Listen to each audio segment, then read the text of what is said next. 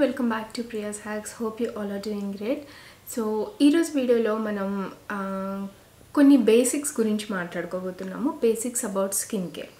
So చాలామంది skin care start చేసినప్పుడు చాలా డౌట్స్ వస్తాయి. అంటే ఎట్లాంటి క్లెన్జర్ వాడాలి, ఎలాంటి మాయిశ్చరైజర్ వాడాలి, ఏ కంపెనీ క్లెన్జర్ వాడాలి, ఎలా సెలెక్ట్ చేసుకోవాలి, ఇలా చాలా డౌట్స్ ఉంటాయి. సో మీకు కూడా అట్లాంటి డౌట్స్ ఏమన్నా కనుక ఉన్నట్లయితే, ఫస్ట్ టైం మీరు స్కిన్ కేర్ స్టార్ట్ చేద్దామని అనుకుంటున్నట్లయితే ఈ వీడియో మీకు నిజంగా హెల్ప్ఫుల్ అవుతుంది అని అనుకుంటున్నాను. సో ఈ వీడియో ఏంటంటే నేను స్పెషల్లీ 20sలో మీరు స్కిన్ కేర్ కనుక స్టార్ట్ చేసినట్లయితే ఎలా స్టార్ట్ చేయాలి, ఎలా తెలుసుకోవాలి అనేది డీటెయిల్గా ఎక్స్ప్లెయిన్ చేశాను. సో తర్వాత వీడియోలో నెక్స్ట్ వచ్చే వీడియోస్లో మనం 30sలో స్కిన్ కేర్ ఎట్లా ఫాలో అవ్వాలి, ఎలా జాగ్రత్త తీసుకోవాలి, 40sలో ఎట్లా జాగ్రత్త తీసుకోవాలి, స్పెసిఫిక్ స్కిన్ కన్సర్న్కి ఏం చేయాలి, ఇలా డిఫరెంట్ టాపిక్స్ గురించి మాట్లాడుకుందాం. బట్ వీడియో స్టార్ట్ చేసే ముందు మీరు నా ఛానల్కి ఫస్ట్ టైం వచ్చినట్లయితే వెల్కమ్ టు ప్రియాస్ హ్యాక్స్. ఈ ఛానల్లో కంటెంట్ మీకు ఇంట్రెస్టింగ్గా అనిపిస్తే డెఫినెట్గా సబ్స్క్రైబ్ చేయండి. ఈ వీడియో మీకు నచ్చితే డెఫినెట్గా లైక్ అండ్ షేర్ చేయండి. సో ఈ వీడియోలో నేను 20s to 30sని 2 పార్ట్స్గా డివైడ్ చేశాను. 20 to 25, 25 to 30. So skin care start చేసే ముందు మన స్కిన్ టైప్ తెలుసుకోవడం చాలా ఇంపార్టెంట్. బికాస్ బయట చాలా ప్రోడక్ట్స్ దొరుకుతున్నాయి, అందరికీ అన్ని ప్రోడక్ట్స్ సెట్ అవ్వవు. ఎస్పెషల్లీ ఇప్పుడు స్కిన్ కేర్ ఇండస్ట్రీ అనేది చాలా ఎక్స్పాండ్ అవుతుంది, చాలా రకాల ప్రోడక్ట్స్ వస్తున్నాయి. ఇంతకు ముందు ఉన్నట్టు సింపుల్ సోప్తో వాష్ చేసేసుకుంటే ఇప్పుడు పని జరగట్లేదు. సో చాలా ప్రోడక్ట్స్ ఉన్నాయి కాబట్టి మన స్కిన్ టైప్ తెలుసుకున్నట్లయితే దాన్ని బట్టి మనం ప్రోడక్ట్స్ని సెలెక్ట్ చేసుకోవచ్చు. సో స్కిన్ టైప్ ఎట్లా తెలుసుకోవాలి అని అంటే, ఫస్ట్ ఫేస్ వాష్ చేసేసుకోండి ఏదైనా నార్మల్ క్లెన్జర్తో. మరీ లైక్ సోప్ యూస్ చేయొద్దు. సో బార్స్ ఉంటాయి కదా, అవి యూస్ చేయొద్దు, అవి చాలా స్ట్రిప్ చేసేస్తాయి అన్నమాట ఆయిల్ని. సో నార్మల్ ఫేస్ వాష్ తీసుకుని, ఎవ్రీడే క్లెన్జింగ్ ఫేస్ వాషెస్ ఉంటాయి కదా, అవి తీసుకుని ఫేస్ వాష్ చేసుకుని ఒక 20 to 30 minutes ఫేస్ మీద ఏమీ రాయొద్దు, వెయిట్ చేయండి. సో 20 to 30 minutes అయిన తర్వాత మీ స్కిన్ కనుక కొంచెం స్ట్రెచీగా అనిపించింది అనుకోండి, అంటే కొంచెం ఇట్లా లాగినట్టు అనిపించింది అనుకోండి, మనకి డ్రై స్కిన్ ఉన్నట్టు అర్థం. సో 20 minutes అయిన తర్వాత మళ్ళీ అగైన్ ఆయిల్ ప్రొడక్షన్ కనుక ఉండి మళ్ళీ మీకు కొంచెం జిడ్డుగా అనిపించింది అనుకోండి, ఆబ్వియస్లీ ఆయిలీ స్కిన్ ఉన్నట్టు అర్థం. కాంబినేషన్ స్కిన్ వాళ్ళకి ఎట్లా ఉంటుందంటే టీ జోన్ అంటారు. అంటే ఈ ఫోర్హెడ్, నోస్ అండ్ చిన్ ఏరియా, ఈ ఏరియాస్లో అండ్ కొద్దిగా ఎగ్జాక్ట్లీ నోస్ పక్కన ఇక్కడ మనకి పోర్స్ ఉంటాయి కదా, ఈ ఏరియాస్లో ఏంటంటే స్కిన్ ఆయిలీగా ఉంటుంది. ఈ రిమైనింగ్ ఏరియాస్ అంతా కూడా ఏంటంటే స్కిన్ డ్రైగా ఉంటుంది. అది కాంబినేషన్ స్కిన్. నెక్స్ట్ వచ్చేసరికి dehydrated skin and sensitive skin అని 2 types ఉంటాయి. డీహైడ్రేటెడ్ అండ్ సెన్సిటివ్ స్కిన్ అనేవి స్కిన్ టైప్స్ కాదు, అవి మన స్కిన్.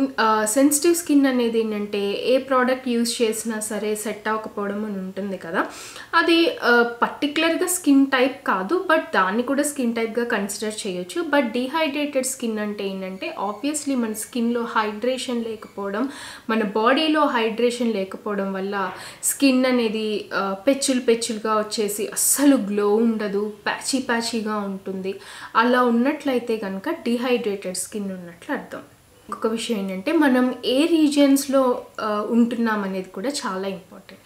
ఫర్ ఎగ్జాంపుల్ హ్యూమిడిటీ ఉన్న ఏరియాస్ అనుకోండి, హ్యూమిడిటీ ఎక్కువ ఉన్న ఏరియాస్ అయితే ఆబ్వియస్లీ మనకి హ్యూమిడిటీ వల్ల ఆయిల్ ప్రొడక్షన్ కూడా ఎక్కువ ఉంటుంది, స్వెట్ ప్రొడక్షన్ కూడా ఎక్కువ ఉంటుంది.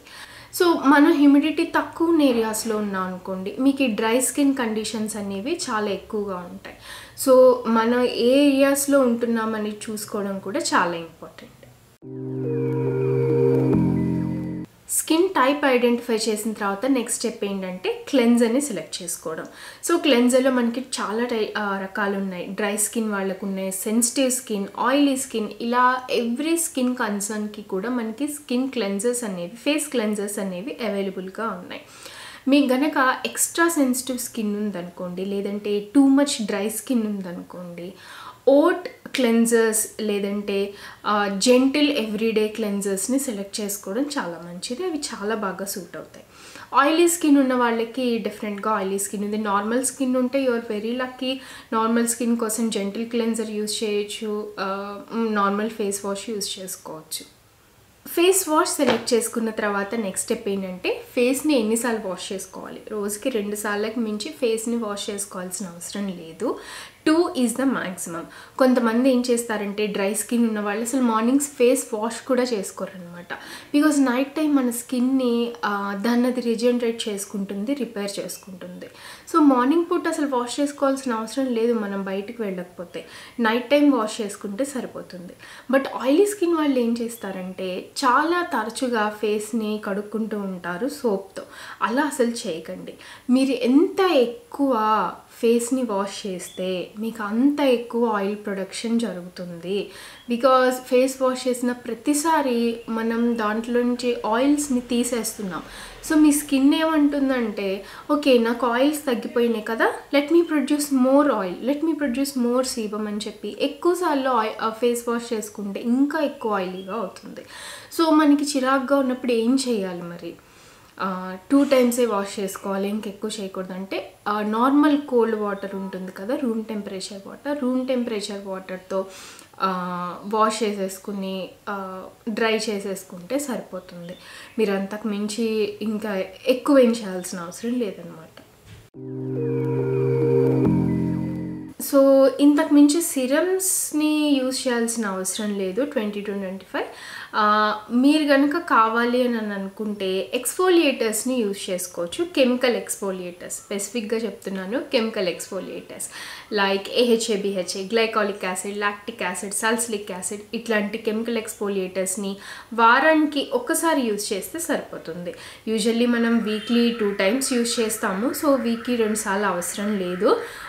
తర్వాత లైక్ ఆఫ్టర్ 25 యూజ్ చేసుకోవచ్చు. But if you are in between 20 to 25 వీక్కి ఒకసారి any one of the chemical ఎక్స్ఫోలియేటర్స్ like glycolic are lactic లేదంటే సాల్సిలిక్ యాసిడ్, మీకు బాగా బ్లాక్ హెడ్స్ ప్రాబ్లం ఉందనుకోండి అండ్ ఆల్సో బాగా ఆయిలీ స్కిన్ అయిందనుకోండి, సో కెమికల్ ఎక్స్ఫోలియేటర్స్, సాల్సిలిక్ యాసిడ్ లాంటివి యూజ్ చేస్తే సరిపోతుంది. And I forgot to mention one more thing, vitamin సితో పాటు నయాసినమైడ్ని కూడా ఇంక్లూడ్ చేసుకుంటే చాలా బాగుంటుంది.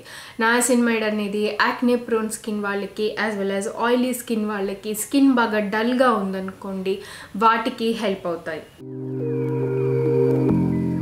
సో మనం సక్సెస్ఫుల్గా 25 నుంచి 26లోకి అడుగు పెట్టాము. సో 25, 26 ఈ ఏజ్లో ఉన్నాము. సో 25 తర్వాత ఏంటంటే మన స్కిన్ రీజనరేట్ అయ్యే రేట్ అనేది తగ్గుతుందన్నమాట. సో స్కిన్ రీజనరేట్ అయ్యే రేట్ తగ్గుతుంది అంటే దాని అర్థం ఏంటంటే మన స్కిన్లో స్లోగా సైన్స్ ఆఫ్ ఏజింగ్ ఇంటర్నల్గా లోపల నుంచి స్లోగా స్టార్ట్ అవుతూ ఉంటాయి.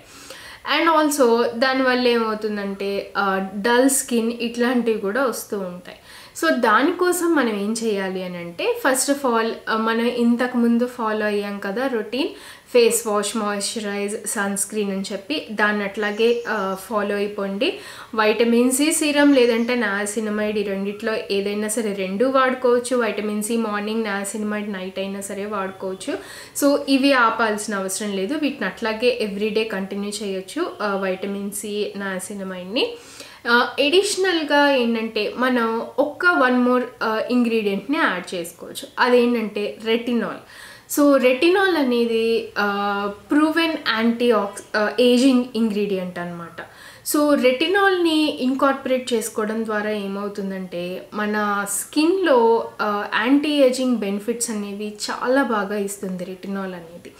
యాజ్ వెల్ యాజ్ మనం కెమికల్ ఎక్స్ఫోలియేట్ చేసుకుంటున్నాం కాబట్టి మన స్కిన్ తొందరగా షెడ్ అయ్యి తొందరగా రీజనరేట్ అవ్వడానికి కెమికల్ ఎక్స్ఫోలియేషన్ హెల్ప్ అవుతుంది. బట్ గుర్తుపెట్టుకోవాల్సిన ఇంపార్టెంట్ విషయం ఏంటంటే రెటినాల్ అండ్ కెమికల్ ఎక్స్ఫోలియేటర్స్ అనేవి మన స్కిన్ రీజనరేట్ అవ్వడానికి హెల్ప్ అవుతాయి. సో అలా రీజనరేట్ అయినప్పుడు మనకు వచ్చిన న్యూ స్కిన్ని కాపాడుకోవడం చాలా ఇంపార్టెంట్. అందుకని సన్ స్క్రీన్ డెఫినెట్గా సన్ స్క్రీన్ అప్లై చేసుకోవడం మర్చిపోవద్దు. So at this point 25 to 30 మనకి స్పెసిఫిక్ కన్సర్న్స్ ఏమన్నా ఉంటే దానికి సంబంధించి మనం క్రీమ్స్ అండ్ సీరమ్స్ యూజ్ చేసుకోవచ్చు. For example under eye wrinkles ఉన్నాయనుకోండి, దానికోసం స్పెసిఫిక్గా రెటినాల్ అండర్ ఐ క్రీమ్స్ దొరుకుతాయి, దాన్ని వాడచ్చు. But normal retinol క్రీమ్స్ని under ఐలో రాసుకోకండి. నేను ఆల్రెడీ చేశాను, నాకు చాలా ఇరిటేషన్ వచ్చింది. So that's why I'm telling you. స్పెసిఫిక్గా రెటినాల్ అండర్ ఐ క్రీమ్స్ ఉంటాయి, నిజంగా లెజిట్గా చాలా బాగా పనిచేస్తాయి. I have tried those. So అందుకని చెప్తున్నాను. సో స్కిన్ని అబ్జర్వ్ చేయడం చాలా ఇంపార్టెంట్.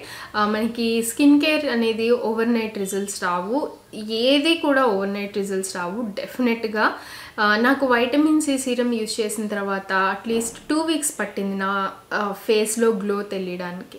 రెటినాల్ అయితే మంత్స్ పడుతుంది అనమాట, 2 to 3 months పడుతుంది.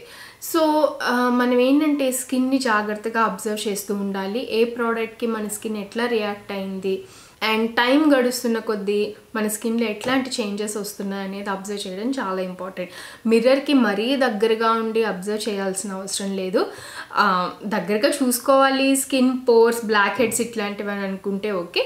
But once in a while take a step back, కొంచెం దూరం నుంచి చూసుకోండి ఫేస్ని.